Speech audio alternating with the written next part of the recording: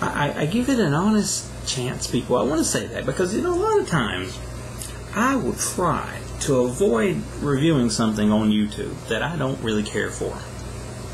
But I needed another film to kind of make it through the week this time, so I had to pick something that I really didn't like, so I really hate to dog on something on camera, but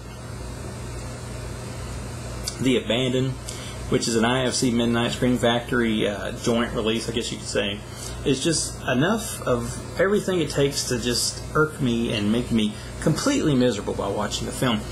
I hate to say this, but this is one of the worst movies I've seen this year. And if you don't want to spend money on this, I believe it's on Netflix right now. Somebody told me it was on Netflix right now, so you can check and see if it's there, and you can see if you want to add this to your collection. But nonetheless, there it is. This one's Scream Factory. It's from IFC Midnight. Features the guy from Lost Boys. That guy. I don't even remember that. Was his name Danny? Was his name Danny? Because he was the lead guy. And he was after the chick, what was her name? Was her name Star? Been a long time since I've seen Lost Boys. But he's here in this film, and kind of a small cast. So you get this girl here, which I don't know if you can see that good or not, but there she is. And you can tell right at the start of the movie that there's some problems with her, and something's just not right. They don't hide this. This is a proven fact. Something is just not right. And she's going to this first night on the job where she's going to help watch this big abandoned museum type thing. It looks really nice and it needs somebody to watch it. So her and this other guard, which is the guy who's from Lost Boys, is the guards here. And he's kind of, hounding her a little bit. He's kind of messing with her a little bit because it's her first night. We find out pretty quick that he's actually disabled himself. So there's a bit of a problem that kind of comes into play later.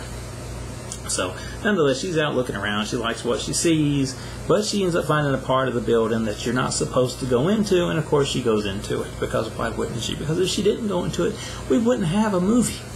So then, strange thing starts happening, and this paranormal thing comes into play, and then there's a homeless guy that kind of randomly walks into play, just so we can have a body count. And I don't want to say that as a spoiler, because we know somebody's got to die in this movie, so there's our body count.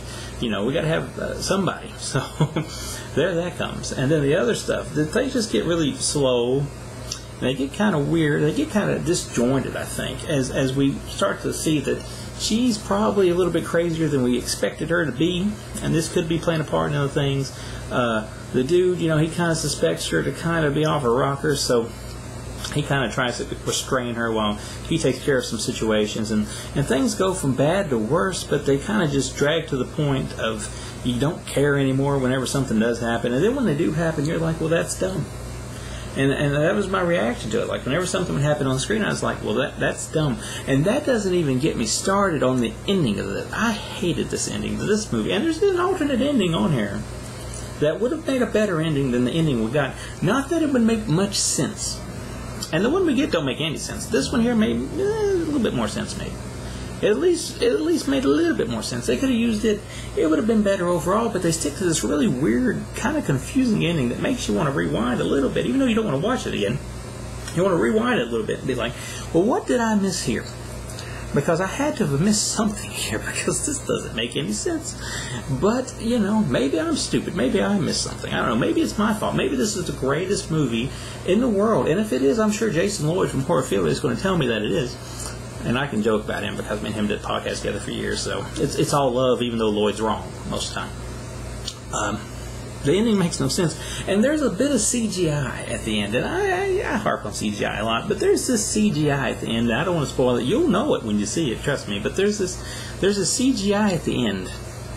The worst CGI I've ever seen, probably in a horror film. And I've seen horror films use CGI in the late 90s and early 2000s. This looks like a bad Nintendo 64 graphic that somebody attached to something here. I don't want to spoil it, like I said, but it just looks terrible.